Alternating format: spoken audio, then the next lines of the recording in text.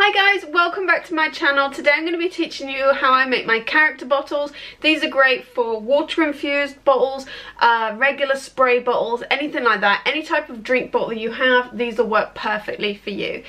These bottles are fantastic because they've got the handle, they've got the water infused section inside that actually comes out as well, and they come in these 4 cute colours. So I hope you enjoyed this video and let's get going. So what we're going to start off with first of all is typing in copy-free images.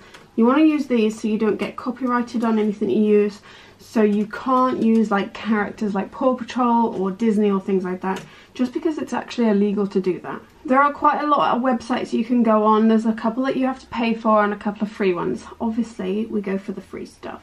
So this is a great website that I use. It's called openclipart.org and it's got a load of images that you can use from there. So let's pick any old unicorn for now.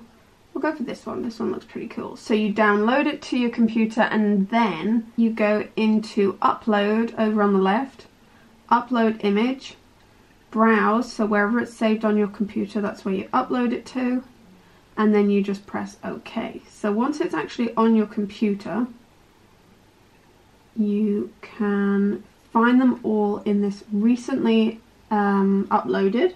Then go down your list and find all your ones that you want. So this is my unicorn. And today we're actually going to be doing a dinosaur as well. So let's get both of them on the screen ready.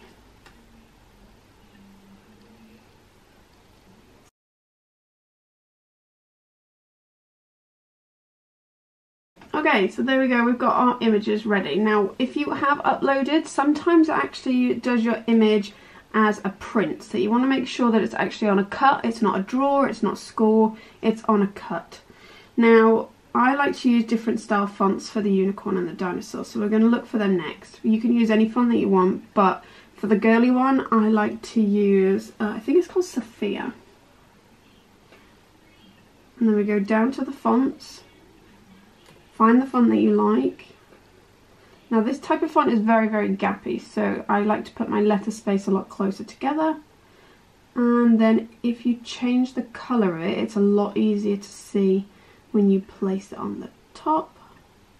Because what we're going to do is actually slice the image, so it'll cut out the name and leave the actual horse like that, which is quite cool. So once you're happy with how it sits on the top, it's not hanging over the edge, it's actually in the picture. You click both of the images like that, so click and drag. You go over to the right and it has a little slice button. So it'll actually do it as if it's like cutting it out like a hole punch. And there you go. So if I move it over, you can kind of see how it's worked. So these two are now going to go in the bin. You got the cut and then you've got the name that you did first of all. We don't need either of them, so we can delete them. And this is now ready to go. So we're going to do the same with the dinosaur.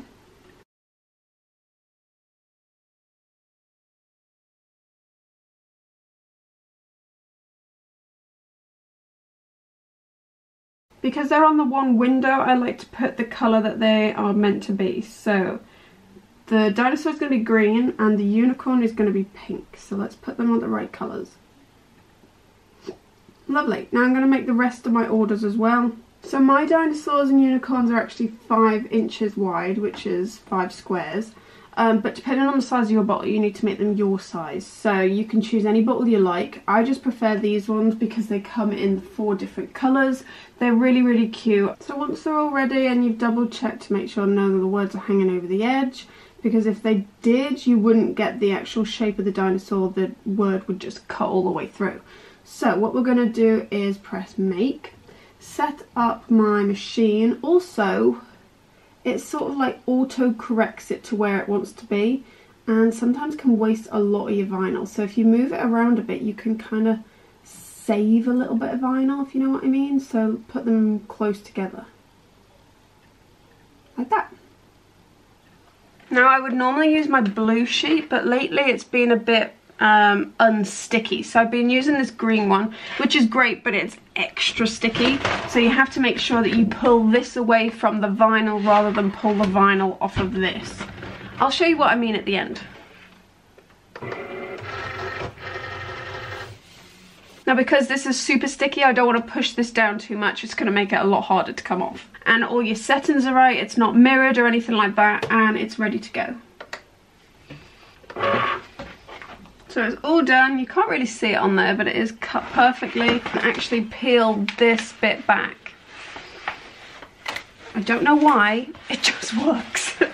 I'm going to get the others cut and then I'll see you in a minute. Okay, so they're all cut out. Now we're going to start weeding. Now that basically means peeling off all the excess that we don't need. So let's start with the unicorns. This vinyl is super easy to work with. If you're new, definitely pick some of this up. I'll try and link it down below.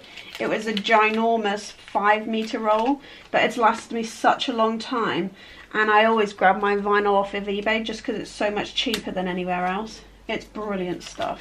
Okay, so we're going to get started sticking these on the bottles now. What you need is some transfer tape. This is literally book backing. I used this when I was a kid and my mum used to always back my books so they weren't getting ripped. I know. But this is from the pound shop. It's super cheap and super easy to work with. Cricut do their own one, but it's very, very sticky. I find this is a lot easier to work with. So all you're going to do is cut the right size and then use that piece. Now with it being a new piece, what you want to do is stick it on anything a bit fluffy, just so it's not so sticky.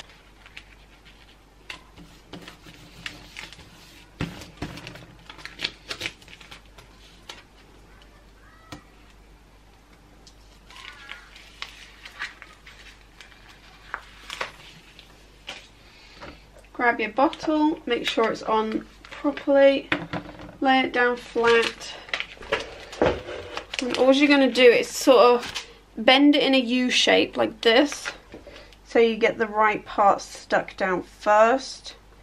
And then what I like to do is go super duper fast like this, and it just gets any air bubble out that shouldn't have been in there in the first place. Once it's all on, you just peel it away. I always stand up for this bit. I don't know why.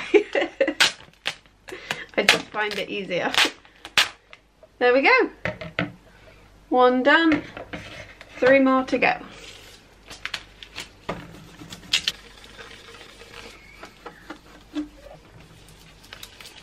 Annoyingly, I haven't got a purple one to match the set today, which is a shame, but never mind. I thought I'd do the video where I've got at least 3 of the colours.